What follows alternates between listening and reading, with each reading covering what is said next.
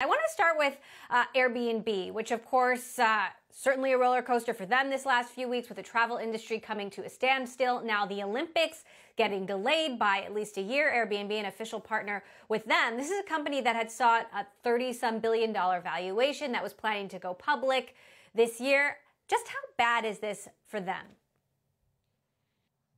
Well, look, we are not investors in Airbnb.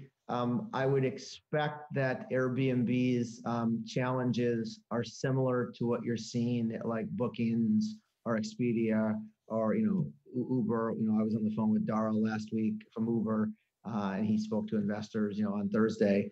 I suspect it is extremely substantial declines. So let's talk then about Uber. We interviewed Dara Khosrowshahi last week as well, and certainly they've been doing some things to help drivers, to help customers, but you got a lot of drivers out there who are unhappy. You got folks not leaving their houses. He's touting Uber being an asset-light business. If their drivers don't drive, they don't have to pay them, which is sort of a double-edged sword. How does Uber fare in this crisis? I think first you got to, if we take Uber and think of it as like two separate businesses, it's actually more, but let's keep it simple. Uber Eats, Uber Rides. Uber Eats, I think, will do very well in this time. If you think about each business has a supply side and a demand side. The supply side is obviously restaurants, and the Eats. The demand side is obviously consumers. I think the information was publishing that, sales were up 10+%. I think a huge amount of restaurants are rushing to be onboarded to Uber Eats. I think this will also continue when people start to, trends change. In 2008, 2009, Amazon took huge amounts of market share as people went, as people went from offline to online. They realized it was really easy. I think a whole older generation of people are now using Uber Eats that are going to continue to use it after the fact. Of course, people will go to restaurants still. So I think it's actually a net positive for Eats. Rides. Obviously, you can look at the credit card data, like our Yipit data like that. Ride volume is down 70 to 80% in a lot of these major cities in the United States. It didn't go to zero. So actually, like Expedia or Bookings or somebody, nobody be booking a new trip right now. People are still traveling around these cities to get to essential jobs, maybe to get to childcare, some other things like that. So some of it's happening. I do think as the economy, as restrictions are lifted, people will come back. Obviously, like 15, 20% of the business is airport rides, which they've disclosed.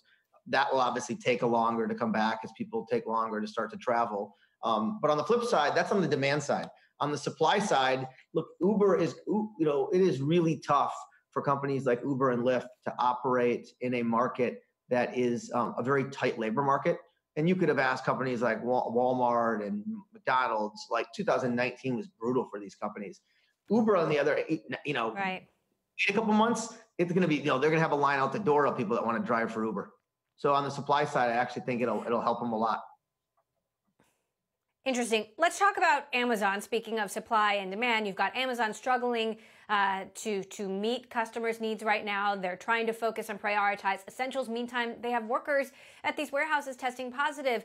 They just have closed a warehouse in Kentucky indefinitely. How does Amazon fare?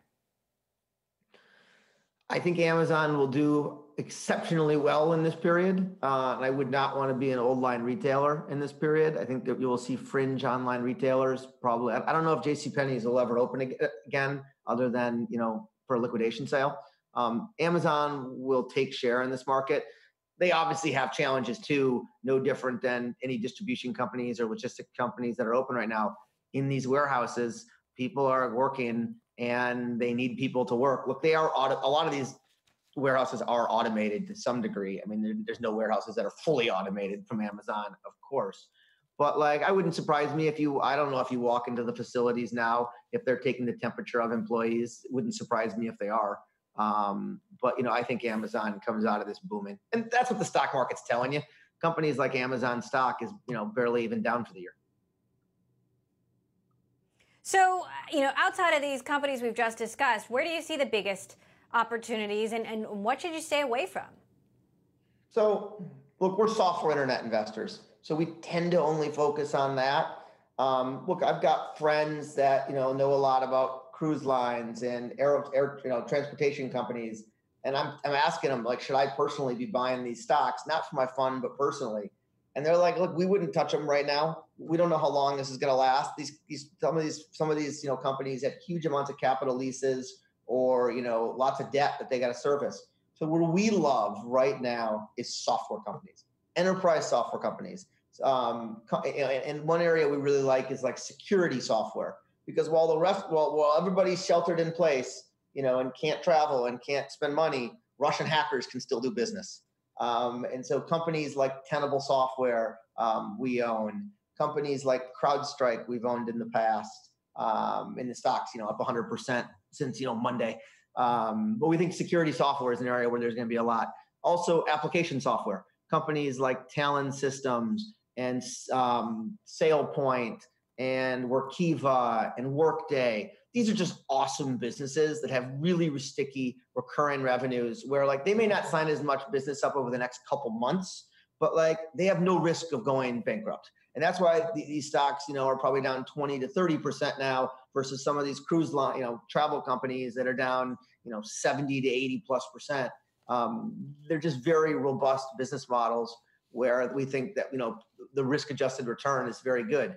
What's also interesting about these businesses are, especially like in the sub $5 billion market cap, is that there is a huge amount of private equity money raised by the folks like Thoma Bravo and Insight and Vista and Hellman and Friedman, who will be, if these stocks don't rebound with the market, they will be in there pouncing on them, doing buyouts. So we think like they're really interesting risk-adjusted returns for investors.